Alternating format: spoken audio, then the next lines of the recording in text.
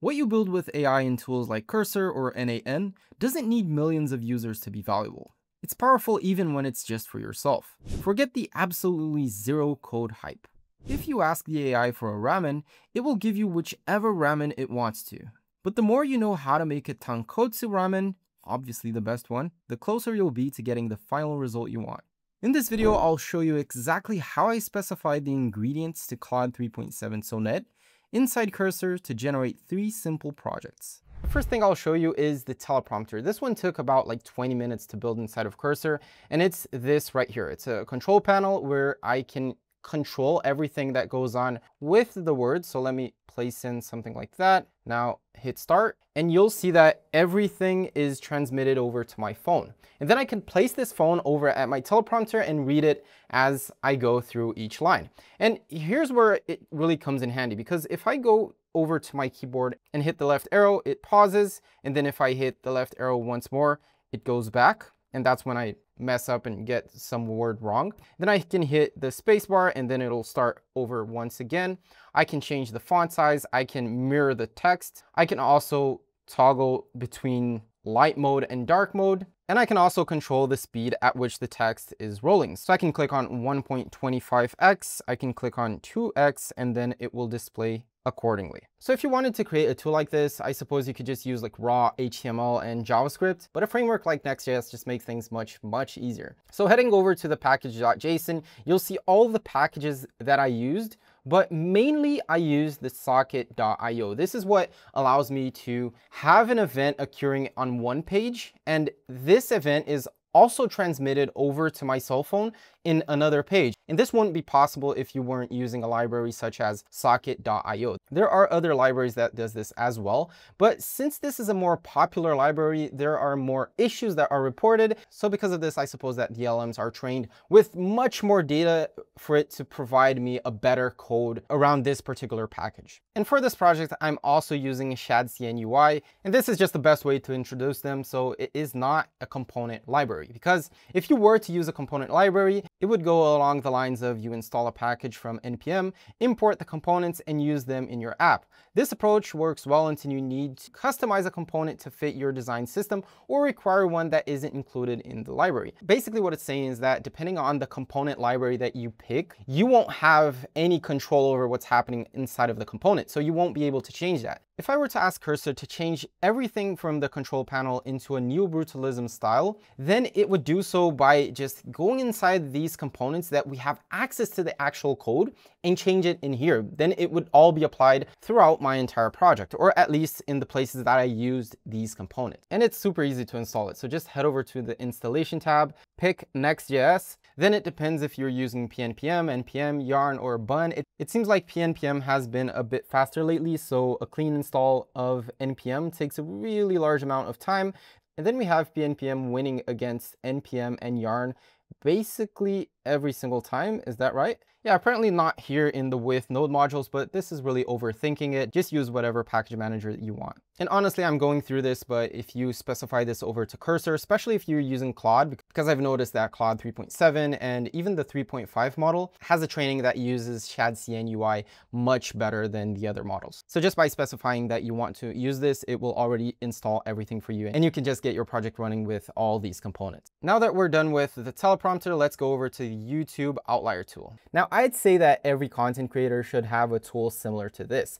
And now with AI, you can create this really fast. All you really need to know is a bit of NAN, how to integrate and get data over from the YouTube API, and then how to store everything inside Postrges and then fetch that out of Postrges to then gather everything up and create a dashboard like this one. In this video right here, how to build web apps fast, NAN backend plus lovable frontend, you'll understand all this dynamic of gathering the data over with NAN, sending it over to the database, and then creating an endpoint at which you can fetch using Lovable. But you don't have to do all this. So as soon as you have your endpoint, or you just have the Postgres database, you can import that inside of Cursor. So in this project, you'll notice that I have a schema.prisma, and all I did was really install Prisma inside of my Next.js project and then pull everything from my current database. So that database was already created inside of NAN. All I had to do was import that schema so that my Next.js projects understood everything that was going on in my database and could then provide me an easy way to create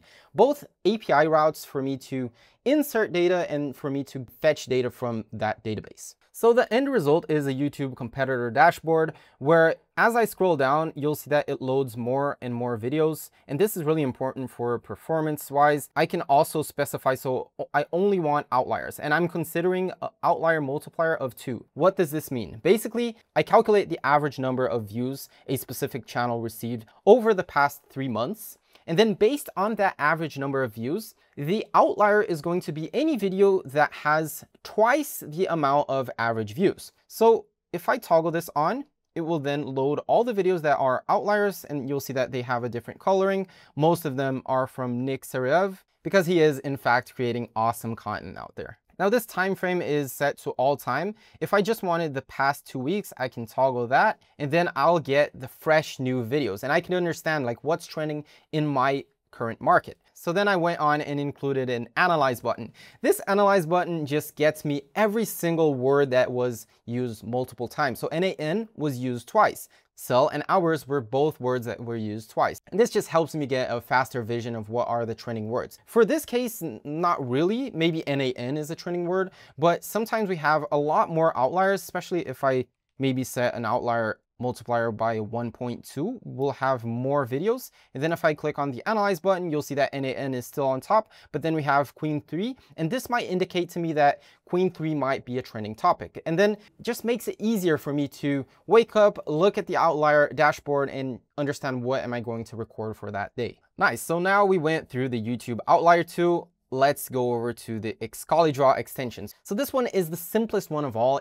I created this in, let's say, like 15 minutes. And I only took that amount of time because I was explaining this as a live build inside of the AI Forge community. This was my entire prompt. So build a Chrome extension that does the following. And then I specify that it should target only excalidraw.com because I don't want this extension to be bugging other websites that I go into. All it has to do is just remove some elements from the screen. I suppose that there might be an extension that already does this and we can maybe toggle on and off some specific element, but I haven't found that yet. If you have, please let me know in the comment section. But yeah, instead of me reading all this prompt to you, let me just show you what it does. It's really simple. If you use Excalidraw, you'll notice that your bar up here will always show. Mine's only shows when I move the cursor up there. And then there's a specific trigger for me to move the cursor past a certain part of the top of the page, and then that toolbar will show. So that's all it does. And all it really took was one prompt, because this second prompt down here was just me telling it, ignore the icons, don't add that unless Google Chrome really needs it.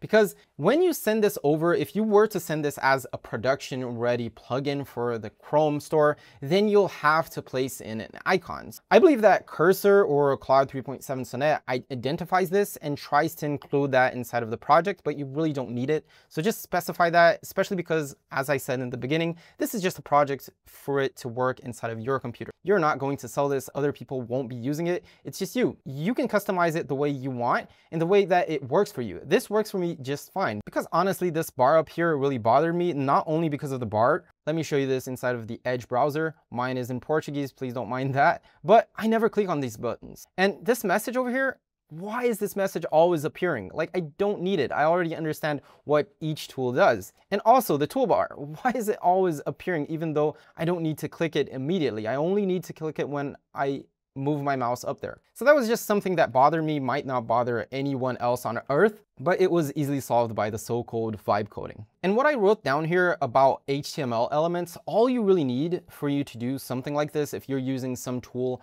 on the web that is bothering you, some aspect or something that's showing up that you don't want to see because you record videos. In my case, it's because I always record using Excalidraw. You can just head over to the inspect part and then find the element that's bothering you. If it's this one, you can type in a display none, and this is just to check if it's this element right here. And if it is, then you can just grab this class, but always check if this class isn't being used by another element, because then you'll just hide both elements and that's not what you want. Then just head over to Cursor, specify that specific class that you want to hide, and that's basically it. Now imagine someone doing this without AI. Like, a developer could clearly do this just really fine, but someone that doesn't have any tech knowledge to do everything, like write this entire code right here, they would spend some hours. And I'm referring to the guy that does not know how to code at all. And I feel like this is a really silly example, but even this silly example took all this code from the AI. Probably this could be much cleaner, but you got the idea. Bear in mind that despite all the negativity towards vibe coding, towards creating things at scale, towards possible user issues, you can create a lot of different tools that can help yourself, saving time, money, or just hiding